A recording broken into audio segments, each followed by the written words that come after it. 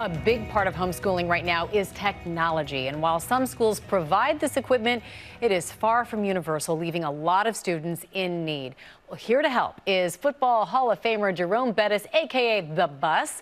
Welcome, Jerome. And you announced on Twitter last week you are extending your memorabilia giveaway to raise money that will provide Pittsburgh-area students with essential technology. So tell me a little bit about how the charity auction came about in the first place.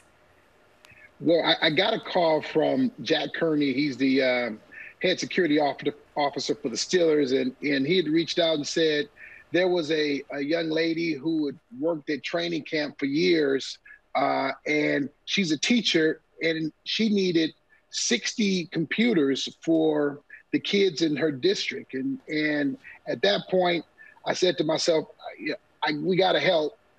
That's what my foundation is all about. And we immediately put a crowdfunding page up and created an auction or a raffle so that people could get the memorabilia if they donated.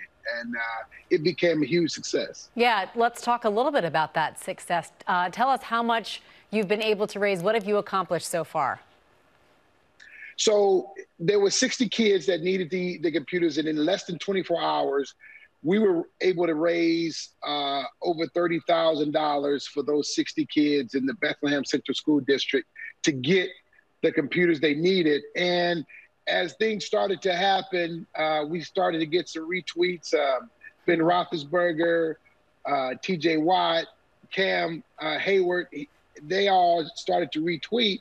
And next thing you know, it became a groundswell of support. And we started to get more than we actually needed. We needed the 30,000. We got it in less than 24 hours. But then we got some major donations, a $50,000 donation from Rob and Cindy Citrone at the Embrace Pittsburgh. And at that point, we knew that we needed to do more than just those 60 kids, because as you know, there is a gap that's there.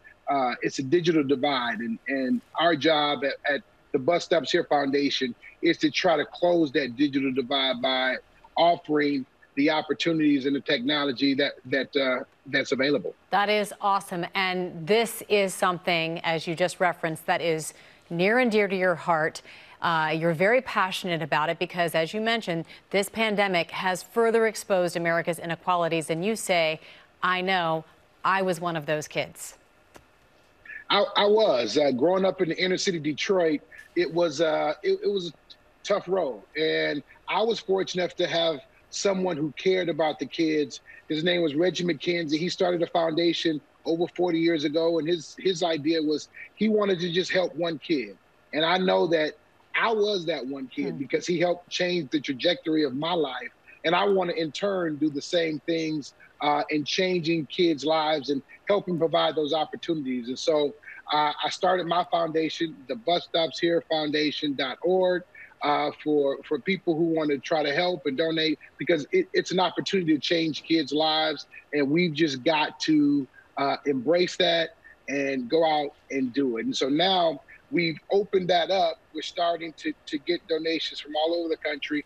And now we want to help kids all over the country get that technology that they really need to help with their school books. So you can donate to the Bus Stops Here Foundation.org, or text BUS to 71777 and you can donate. Yeah, how beautiful. You are truly paying it forward. And speaking of technology, I'm sure you used your technology to watch the draft. What'd you think of it? This is a first for everyone.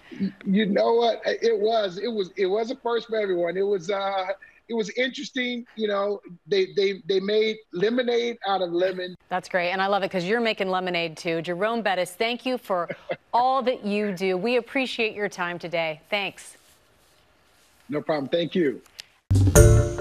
Hi, everyone. George Stephanopoulos here. Thanks for checking out the ABC News YouTube channel. If you'd like to get more videos, show highlights, and watch live event coverage, click on the right over here to subscribe to our channel. And don't forget to download the ABC News app for breaking news alerts. Thanks for watching.